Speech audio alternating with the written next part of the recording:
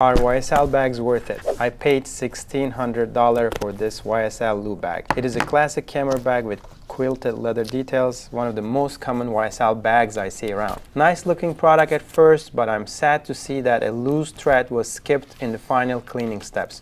Other than that, nice pigmented calf skin with smooth silky touch and semi-glossy look. Protective enough, yet looks natural. Leather is a top grain calf skin. Overall, a nice leather choice for a fashion brand. I see about 6 square feet of calf skin, made in Italy, mediocre complexity design. The total cost of making a bag like this is $160 in my opinion. The price of this bag is much more about the luxury experience than it is about the quality of leather or craftsmanship. If you're not into the prestige of owning this logo, it's not worth it. Would you pay $1,600 for this bag?